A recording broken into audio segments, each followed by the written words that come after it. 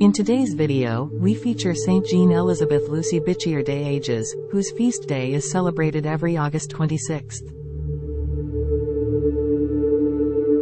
Elizabeth, as she is fondly called by her family, was born on July 5, 1773, in the Château des Âges, home of her aristocratic family near the village of Blanc in the Central Loire Valley in France. She was baptized that same day at the local Church of Saint-Génitour and was raised by her mother to be a religious person, taught how to pray and the basics of the Catholic faith. Elizabeth witnessed closely and was personally affected by the events of the French Revolution which shook France.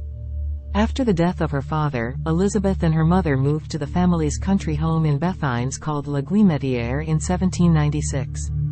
From her childhood, Elizabeth had been attracted to contemplation and she had consecrated herself to the Virgin Mary. Her wish was to consecrate her life to God in an enclosed religious order. She then decided to begin a ministry of teaching and serving the poor. During this period, she gathered groups of faithful in the town, which was at this point without a priest or community of religious, and organized meetings of prayer, studying of the scriptures, and singing hymns. One day, a former servant informed Elizabeth that a refractory priest and a known underground pastor of Maillet named Father Andrew Fournet would be presiding over a secret mass. After the mass, Andrew heard the confessions of the congregation, including that of Elizabeth. It is said that Elizabeth opened her heart to Andrew.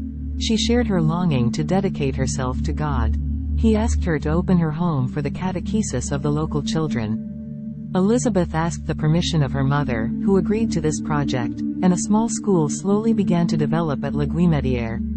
With the signing of the Concordat of 1801 between France and the Holy See under Napoleon, the Catholic Church was able to resume public activities. Elizabeth used her influence to ensure that one of the new missionary centers being established to revive the faith be located in Béthines. Andrew was one of the priests who were based there. After her mother died in 1804, Andrew proposed that Elizabeth recruit a group of women who would dedicate their lives to the mission. She found 4 other companions for this venture, and the following year, she and her servant, Marie-Anne Meunier, went to the Congregation of Divine Providence in Poitiers to learn the fundamentals of consecrated life.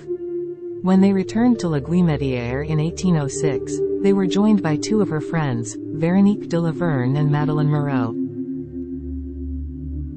Andrew soon realized that Elizabeth was the one that God had called to lead a community of women he had gathered. In February 1807, the 5 community members professed religious vows.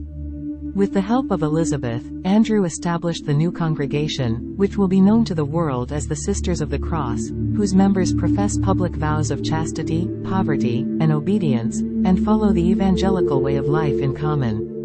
The small community began to expand quickly, and the schools began to multiply where the daughters could exercise their ministry to the poor and needy.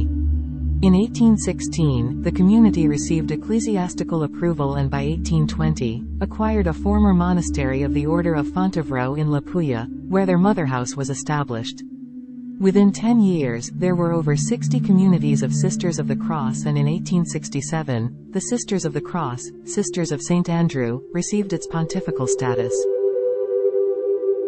During the time of Elizabeth's death on August 26, 1838, there were about 600 Daughters of the Cross serving in some 100 communities, with more than 60 houses all over France. Elizabeth was beatified by Pope Pius XI in 1934 and canonized by Pope Pius XII in 1947. Her remains are enshrined at the Mother House in La Puya. The Sisters of the Cross, Sisters of St. Andrew's community reached some 3,100 at the start of the 20th century, with 430 houses. They currently serve or have served around the globe in France, Spain, Italy, Hungary, Belgium, Argentina, Brazil, Canada, Uruguay, the Democratic Republic of the Congo, Burkina Faso, Ivory Coast, China, and Thailand.